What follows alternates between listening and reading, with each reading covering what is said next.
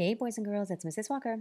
For our lesson today, we're going to talk about how we can find the area of an area model, and we're going to talk about how we can use the area and the side length to find an unknown side length. So our learning goal for today says, I can find the area of a rectangle by multiplying the side lengths. So the materials that you'll need for today are a ruler, your whiteboard, dry erase board, and your lesson 8 template, which looks like this. So it's just a grid. So that's also located in your math book. So make sure you grab those materials and then click play when you're ready to begin the lesson. All right, friends. So how many rows are in this incomplete array? Remember, the rows are what's going side to side across. So how many rows are in our incomplete array? Okay, there's 4 rows. How many square units are there in each row?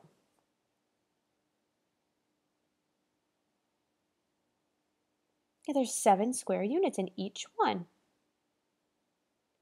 Do we need to complete the array to find the area of the rectangle? Why or why not? So yes or no? What do you guys think?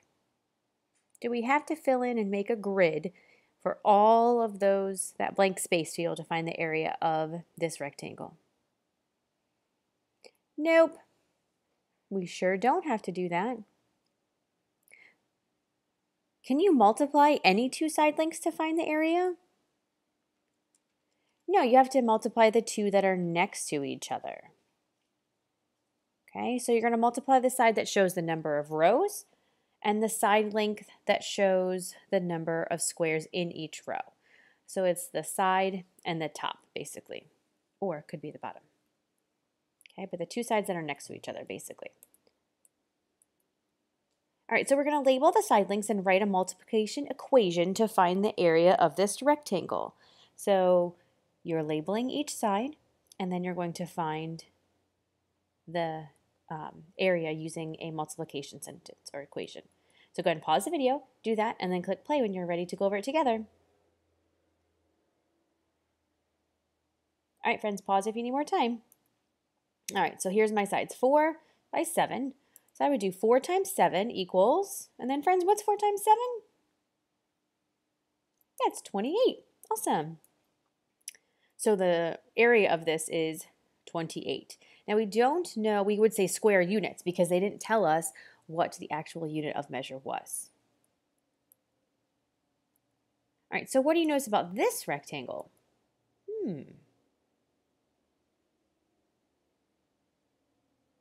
Yeah, we know both the side lengths, but we don't know the area, and there's no grid in this one.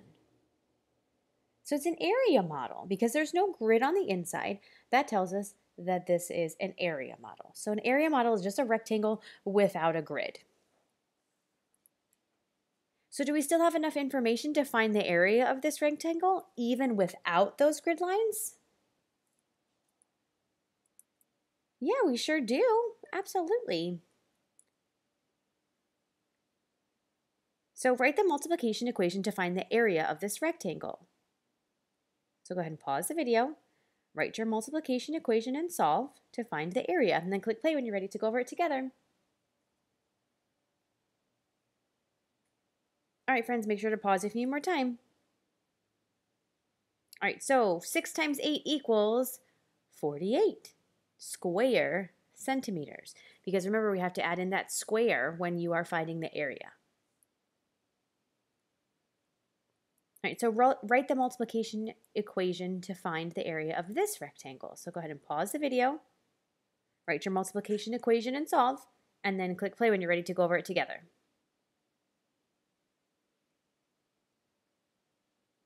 All right, friends, make sure to pause if you need more time. Otherwise, here's what I came up with. So I know that we're going to multiply the length and the width of this, so the 2 side lengths. So 5 times 9 equals 45 square centimeters. Did you guys get that too? Awesome. All right, so let's do one more. Okay, so here's our next rectangle. Write the multiplication equation to find the area, solve, and then click play when you're ready to go over it together.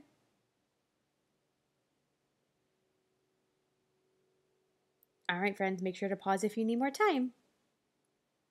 Okay, so here's what I came up with. I know that I would multiply 8 times 9, and 8 times 9 equals 72 square inches for our unit of measure.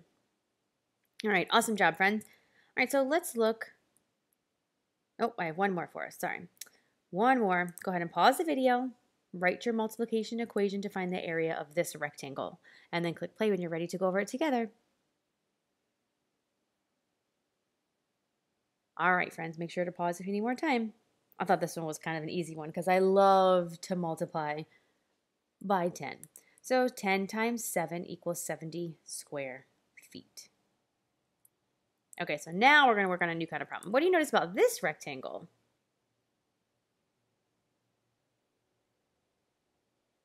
Yeah, we have one of the side lengths, right? And we have the area, but we don't know both side lengths. So we're going to write the multiplication equation to show how to find the area of this rectangle. You're going to use a question mark for the unknown side length. So before, when we were doing them, we were multiplying the side times the other side equals the area. Well, so now we're going to be multiplying one side, and the unknown is that other side length, so that's going to be a question mark, and then we already have the area.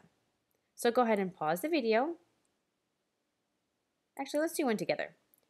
So I would say 3 times question mark, because that's my unknown side length, equals 27 square centimeters. Then I would have to solve for that unknown side, which I know that 3 times 9 equals 27.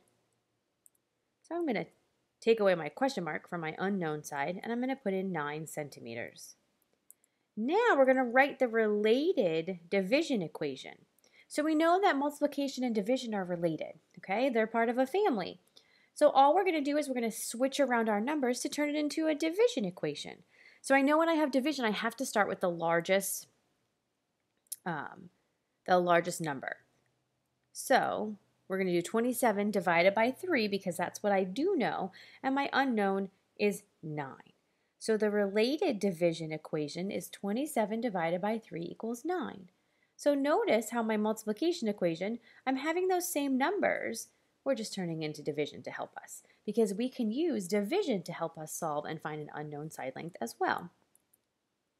So when you know the area and one side's length, how can you find the other side length? So kind of think about what we just did. How can you use those to help you find the other unknown side length? What do you guys think?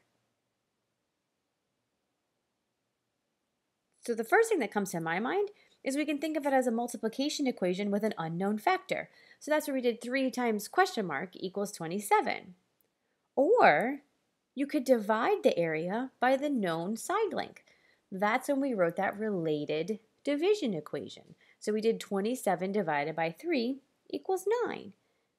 So you can use multiplication or division to be able to help you solve these problems. Pretty cool, huh?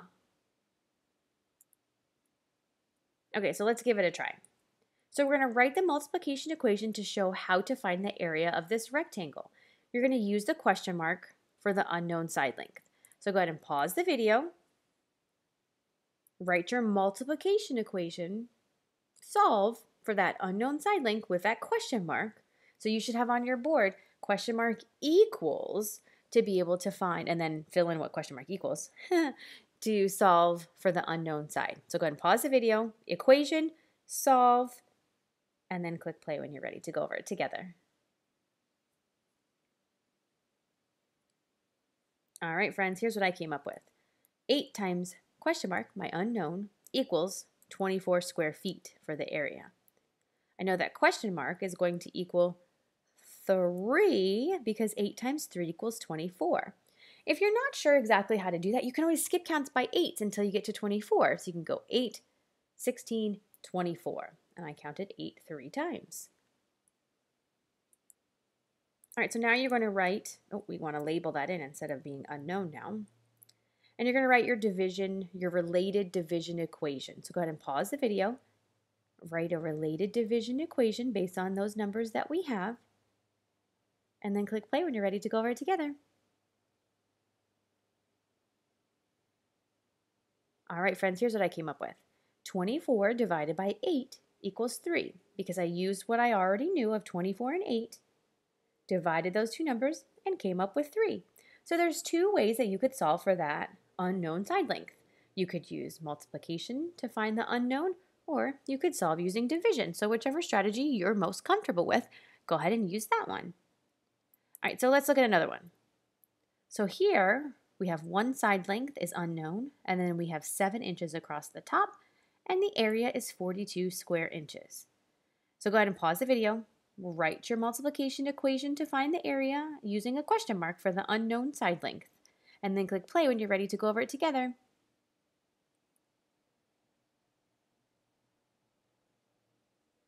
All right, friends, make sure you pause if you need more time. Otherwise, here's what I came up with. So I did question mark times 7 equals 42 square inches.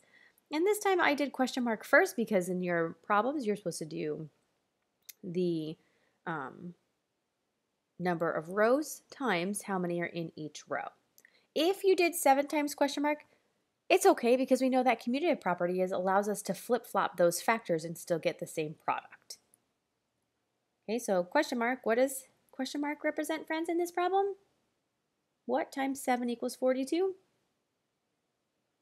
Yeah, 6. Okay, so I'm going to erase my unknown side length and add in 6. Now I want you guys to write a related division equation. So pause the video, write your related division equation, and then click play when you're ready to go over it together. All right, friends, make sure to pause if you need more time. Here's what I came up with. 42 divided by 7 equals 6. So again, you could solve it two ways. All right, so you guys rock. You guys did an awesome job finding the area using the side lengths and finding missing side lengths using the area and one side length. So rock on, you guys did a fantastic job. Please head back on over to the module to see what you need to complete for your independent practice. As always, if you have any questions, please let me know. I'd be more than happy to help. And I hope you guys have a great rest of your day. Bye, friends!